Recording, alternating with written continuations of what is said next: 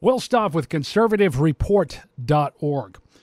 Well, this is interesting. In Mississippi, if you haven't followed this guy, and he's on radio, his name is Paul Gallo, The Paul Gallo Show. Super Talk Mississippi. Everybody in Mississippi knows who he is. And he decided to take a hit at Chuck Johnson, Rick Shaftan, and me, of all people. Let's take a listen to what he had to say. And I don't even know this guy. I know that I got some emails from the guy, Rick Shaftan. I saw his picture over the weekend, and I mentioned that this Shaftan guy, Shaftanus, or whatever the guy's name is, it looks a little bit like Seinfeld's Newman with a bad hair day. He was just a short, pudgy guy who has loser written all over him. As a matter of fact, when you Google the guy's name up, because there were a couple of things. When you had time over the weekend, you spend time on the iPad wandering around. I watched or heard it was a YouTube video, but it was only the replay of a radio show. I thought, how weird is this? When you look at this past election, it was the amount of money that came in here, millions upon millions of dollars, the influence from outside forces, and it still goes on. I'm listening to this interview, and I'm thinking, okay, this interview must be dated 5 or 6 weeks ago, maybe 3 or 4 months ago, and it was a recent posting where a radio show talk show host in Georgia is interviewing this Chucky Sleaze guy in California, and the main topic is tearing down the Republicans in the state of Mississippi as far as the establishment and Thad Cochran. I thought, there's no way on God's green earth that I'm going to be doing an interview this long, this much, on an Oregon race. What is it? What's going on here? Then you look at the amount of money, 80-something% from the McDaniels force that came from unknown sources are out. And the Shaftan guy, over and over and over, his whole mission statement is centered on the state of Mississippi.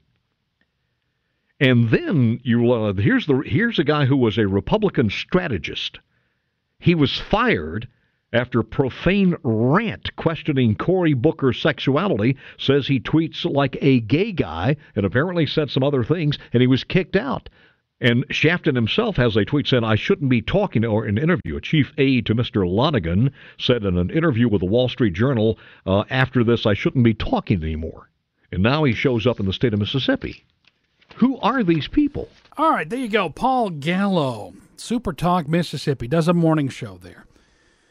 Couple of things about what he had to say. First off, this is the first time I've really heard him. I've caught little bits and pieces from different things that he's done. I think I saw a Chris McDaniel interview. But one of the biggest things I noticed from Paul Gallo is his delivery. Hi, everybody. This is Paul Gallo, Super Talk Mississippi. It's 25 minutes past 8 o'clock, and it's sunshine out there. Going to be 90 today. Okay, what he is a puker. Pukers are basically carnival barkers when it comes to your radio program directors here in the 21st century. This guy couldn't get a job anywhere in talk radio except where he's at right now, because he's pretty much a tool for Thad Cochran and Haley Barbour, and Haley Barbour pretty much runs that state, and he's there because of him. He could not get a job anywhere.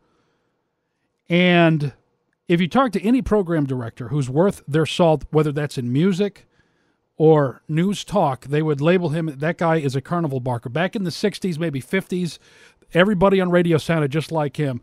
And it's old school, and it sounds like crap. Hi, everybody. Hey, we got the top 40 hits here on Bitchin' Oldies 95.5. So that's where he comes from. And I get the sense, too, just listening to his show, that he's very much a Imus in the Morning wannabe. There's a lot of people in radio that they have no identity for themselves, that they can't be their own person. So they try to become somebody else, or try to be, or kind of shoot for somebody else's status because they're not comfortable in their own skin. And I think that's very apparent. Anybody who knows Paul Gallo, and I'm just kind of surmising this here, but I've seen this before. People who are not confident on the air with who they are, they try to be somebody else. And I think that's very apparent with him. And this whole Carnival Barker, hi everybody, this is Paul Gallo. He doesn't even sound like it's his real voice. So, and maybe he's trained himself so much that when he's off the air, he actually normally talks like that. I mean, who in the world talks like that?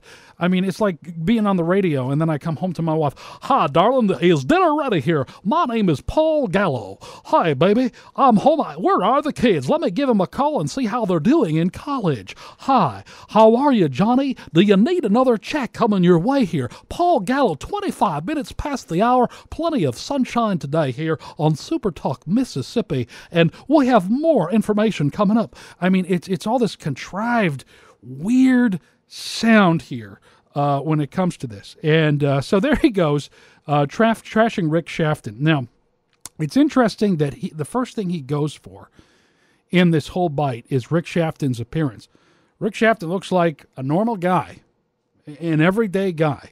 He's a great consultant. He's been around for 20, 30 years. He's respected in the consultant community, especially conservative consultants. He had a very nasty race in New Jersey there with Cory Booker and Steve Lonegan. And who cares what happened there? I mean, it's old. It's history. It's gone.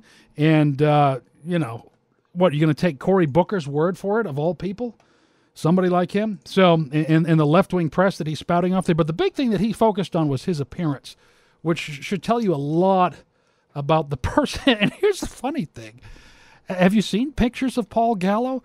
Usually he hides behind this little cartoon of himself.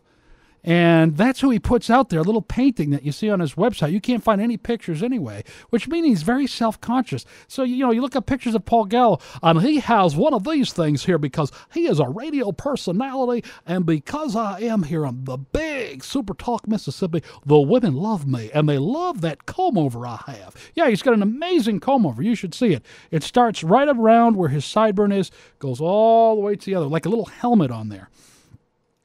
And he's got glasses that look like they went out of style back in the 80s. You know, those big square glasses there that you'd almost think that he's putting those on to do some welding or something. So, and he's bald too. So for all people to trash the character of somebody else by making fun of the way they look, he's one to talk. But see, I can talk like that because, women love me. I mean, the reason why I have a cartoon, Paul Gallo, Super Talk, Mississippi, 25 past the hour, 93 degrees right now. We're getting up to 105 for the heat index today. Paul Gallo, the reason why that I have I don't put pictures up there on the website is because the women would go nuts. Absolutely nuts, because I am the babe magnet, because I am Paul Gallo, Super Talk, Mississippi. Any convention that you go to, any convention worth its salt, whether it's music, whether it's news talk radio, this guy could not get a job anywhere except where he's at right now, because he is a carnival barker. He has a delivery that has his nails down a chalkboard, but he gets away with it because he's in freaking Mississippi. And he's a tool of Haley Barbour, pretty much. And, listening to his show, he really doesn't, what he does is he just throws mud. He doesn't talk about anything of substance at all. So anything that Chuck Johnson has reported, anything that Rick Shaftan has reported, he doesn't go near. And now we'll get to me here. It's funny. It's funny that he brings up this YouTube video. I think I put this YouTube video together with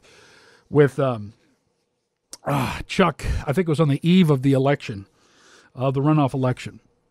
And, we talked for a little bit, and I decided to, really get this going on YouTube here and on Twitter.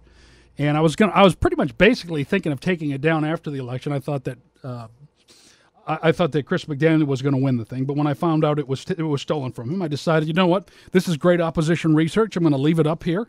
And what has happened, it has gone from about 200 or 300 hits on YouTube to 1,500, and now it's at 2,500, and it's getting closer to 3,000.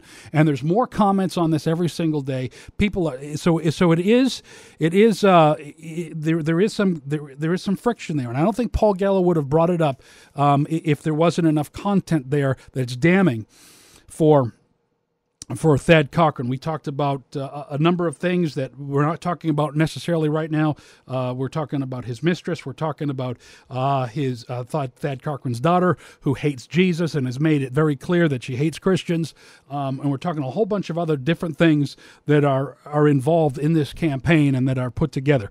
And people are still interested in it. People are still clicking on this YouTube video. People are learning about it for the first time. But because Paul Gallo, he is a radio professional, I would never post anything like that because I keep up with the news 5 past the hour, 93 degrees here in Mississippi on Super Talk Mississippi. And I am a radio professional. I know when to start that record, and I go all the way up to the post. And I've done it, hit right at the post. I've done Stairway to Heaven, play that whole song, that whole introduction there with the flutes and everything, and bam, and I'll talk right up to that post without a hitch because I am a radio professional. The carnival barker, the Puker, is what he is. Paul the Puker Gallo is exactly who he is. And he doesn't understand, okay, the internet. He really doesn't. I think this is new to him. I think he's old school. He's an old fart who thinks that he's doing an excellent job with his delivery, that has this wannabe fixation of Don Imus. He thinks he's having a Don Imus moment here because he's probably seen him on TV, on Fox News, and before that he was on MSNBC, and he thinks he thinks he's the big shit in Mississippi, and he's just a little tinky turd. When it comes down to it, when you take him out of him and you compare him with people on a national level, he is nobody. He is lower than dirt. And he knows it too. That's the thing. He knows it too. So I can't believe that YouTube video was 2 or 3 weeks, 5 weeks old. I would have never done that because I'm a radio professional and I am Paul Gallo, Super Talk Mississippi, the big radio guy. And top 42, doesn't matter. So he's an old top 40 DJ or wherever he came from. And he doesn't amount to jack squad. And he's a small man. He is a small turd.